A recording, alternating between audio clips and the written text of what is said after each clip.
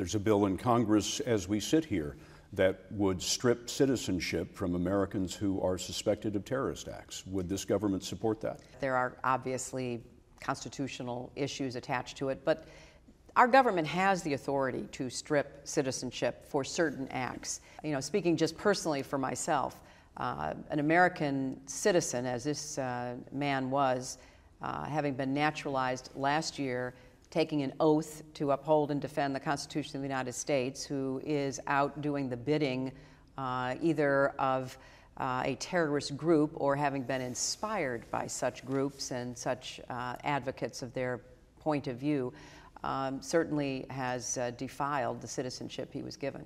You'd take his citizenship away?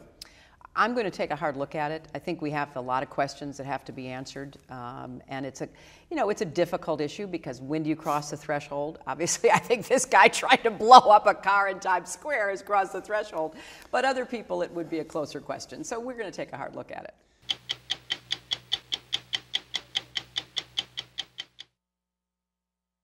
What are your plans going forward?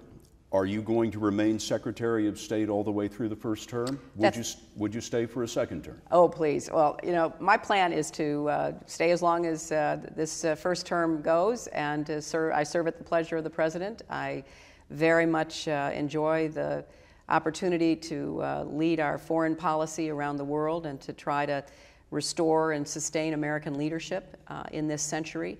I am committed to doing everything I possibly can to protect and defend the United States, and our national security is a great core concern of mine, as it is the President's, so we're going to continue to work as hard as we can together. If there's a second term, are you available?